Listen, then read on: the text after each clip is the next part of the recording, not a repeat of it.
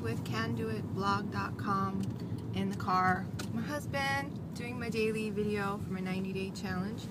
And today's video is about gratitude. It's to remind myself, mostly, because I forget. So I was reading the book by Beckwith,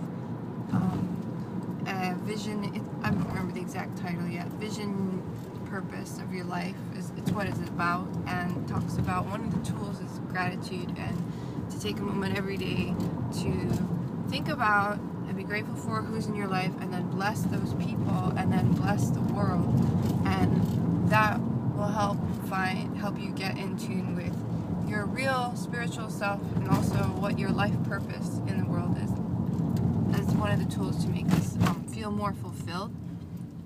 The book is basically about finding that purpose that will make us really happy to work for. It's whatever we were put on this planet to do, or came here to do, whatever our special talents are, whatever we know we can do real great, to how to find that out and to figure out what it is so that we can tap into it and have true freedom.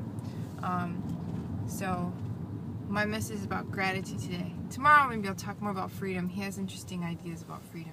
Okay, thanks for joining me for my daily video. Aloha.